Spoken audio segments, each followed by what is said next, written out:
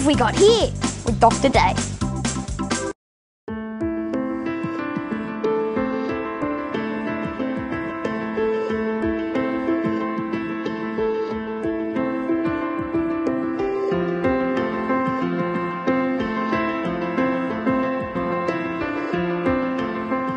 Alright, so here we are in southern New South Wales and we're on the trail of some declining woodland birds. These are small insect-eating birds that do their feeding on the ground, but we're not having much luck.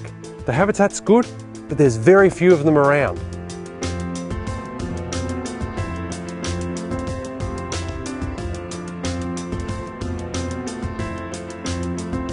But if you go further north and then head west, you get to one of the most intact woodlands in the Murray Darling Basin, out here, out back of Burke.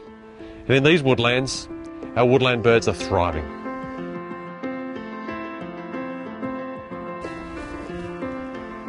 And right there is one of the most elusive woodland birds of all, the crested bellbird.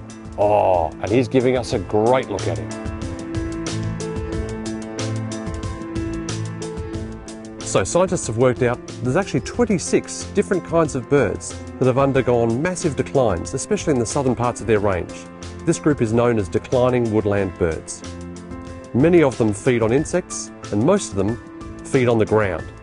They rely on deep litter, fallen branches and shrubs, not just to find food, but to shelter from enemies and to raise their families. Here's a hooded robin. Unlike most robins, it's not very colourful, just black and white. The female's grey, one of the largest robins, and as you can see, spends most of its time on the ground.